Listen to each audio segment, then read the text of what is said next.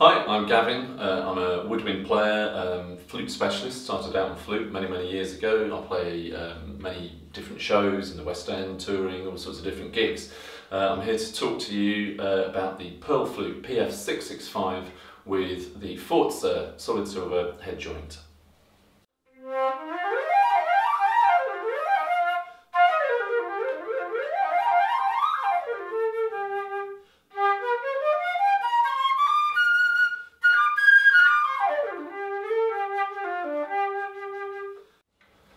So here we have the 665 with the Forza head joint.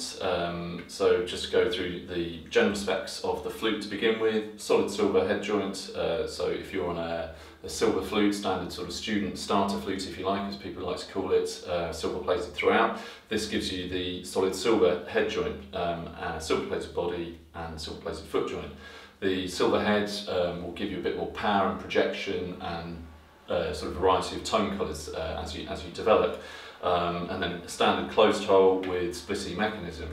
The head joint is the Forza head joint, which means that it's got a slightly different cut to the embouchure hole as opposed to the standard 665. So this gives you an option to come in and try the flutes side by side and see maybe one style of mouthpiece embouchure hole suits you better than the other. So the best thing to do is basically try it and see how you get on. So the head joint, the Forza head joint, has a slightly different embouchure cut to the embouchure hole, and in terms of how that plays in comparison to the standard 665, for me, I'm quite an experienced player obviously, but I found that it gave me a little bit more power, which obviously ties in with Forza, the old power game, but it's a nice free blowing head joint because of that for me. So if you're, depends on where you are with your playing, but if you're somebody who's maybe a little bit more experienced, this might be more suited to you. On the other hand, everybody plays slightly differently, so